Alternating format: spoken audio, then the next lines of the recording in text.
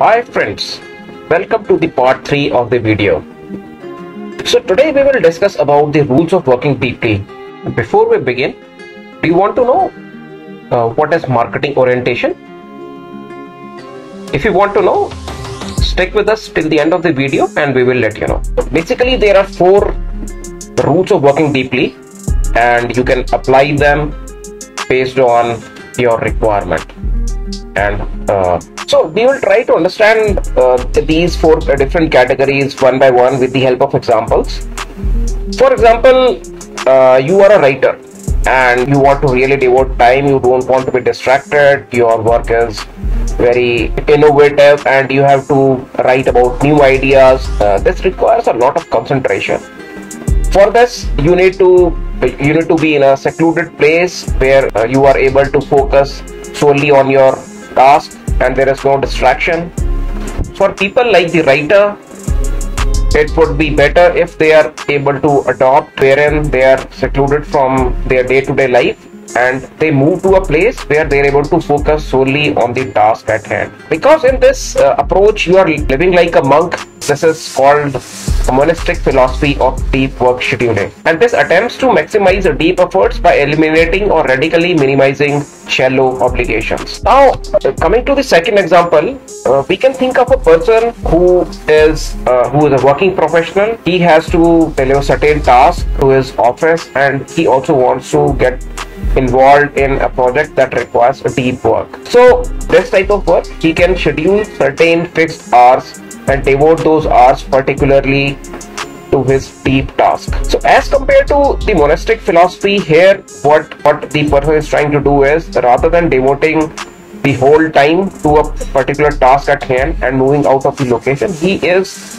trying to devote a certain time slot to that particular task at hand so that he is able to complete that. And in between, he is also going for the other task. For example, he is finishing off his work for the office and he is trying to accomplish other tasks as well. Of course, the task which he is focusing on, the task which require deep work, has to be in a setting where there are no distractions. Then there's a third method in which, depending on the schedule of the person is able to devote certain time slots based on the availability of time. So for example, in a day you can devote 1 hour in the morning, 1 hour in the afternoon and 1 hour in the evening. So that completes 3 hours of your time. So depending on the schedule, you can choose the particular rule and the particular strategy to apply. This is called rhythmic philosophy of deep work scheduling. Now there is the last philosophy of working. In this philosophy, for example, your schedule is very busy and you have to complete certain tasks and it requires a lot of traveling. So in this particular case, you can have different time slots, and whenever you are able to find time, you set out to work on that and devote all your energy for the deep task at hand. This is called the generalistic philosophy of deep work scheduling, and in this, whenever you find certain time slot, you get into deep work mode and start working. So if you look at the 4 different philosophies and the approaches to work, these depend on your schedule. So based on your schedule, you can apply what works best for you. So after a day of the deep work, it is very important to ritualize the deep work. What does it mean?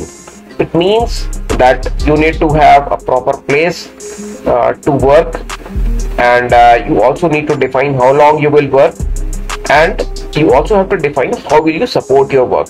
That means from where you will get your food, so that the number of hours devoted to the task are uninterrupted. There is one very important ritual which can be done at the end of the day, is to say to yourself that I have finished off my task. Now there is one more important point regarding deep work. You have to focus on widely important points. What this means is, there can be a number of tasks in your office and some of them might be the ones which require your attention immediately.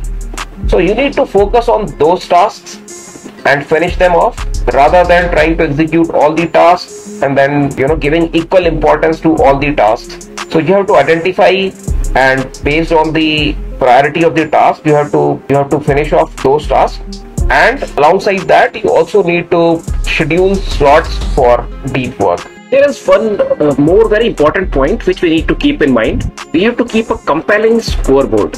What it means is that we need to keep track of all the hours we have invested in the deep work, and what is the outcome which we have received out of putting in efforts in the deep work. This will definitely help us in identifying the areas where we need improvement, and also it will be a motivation for us to understand and to measure our success, because it is very important that we measure our success or failures to take corrective actions. One more very important point, and might be the favorite of everybody, would be lazy.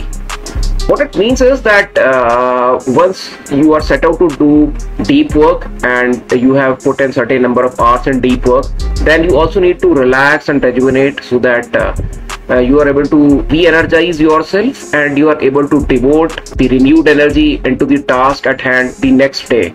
So we come to the end of this video. So coming to the question of what is marketing orientation. Marketing orientation is the orientation of the organization which thinks from the perspective of the customer, and everything in the company is looked at from the perspective of the customer. For example, what the customer requires in terms of pricing, in terms of making it simple for him to understand. If you really like our work, please do subscribe. Thank you.